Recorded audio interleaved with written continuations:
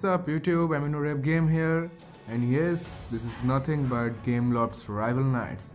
Well, it's rare to see a new spin on an overused game formula. What I am personally used to seeing is a game suddenly rising in popularity and then everyone releasing what is pretty much a reskinned version of it. Gameloft's Rival Knight is the exception I have been looking for. It's a jousting game that plays very similarity to drag racing games like CSR Racing, but adding more than enough changes make the game feel new and fresh.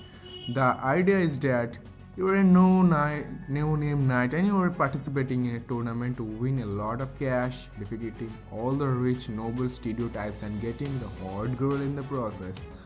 That's all you need to know about the story. If you are hoping for something epic with choices and plot twists, you're better off looking at some RPGs. Well, the main mechanic is that just like drag racing games, tap the screen at the perfect moment for a speed boost at the start app and then tap the indicator on the side as close to the green zone as possible to accelerate faster.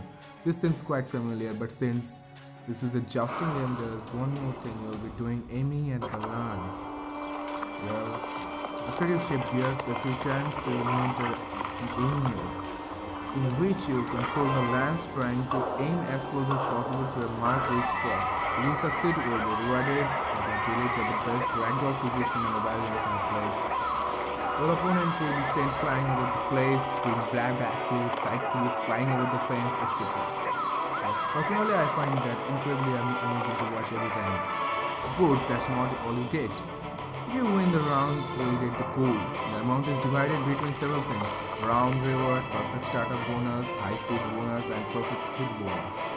Well, the progression system is quite similar to Gameloft's Captain America the Winter Soldier. You will be in 5 leagues total, following an even path which occasionally branches into 2, leaving you an option to do both or just want to progress further. When variety is okay for the game.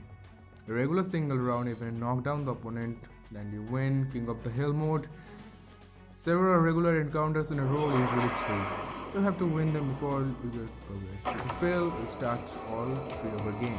Medal challenge, regular encounter but with specific objectives such as get perfect startup bonus. Later in the game, they get multiple objectives. Boss fight, well, this was a regular encounter, except you need to win 2 rounds. Unlike King of the Hill, you'll be doing this even until you overcome twice.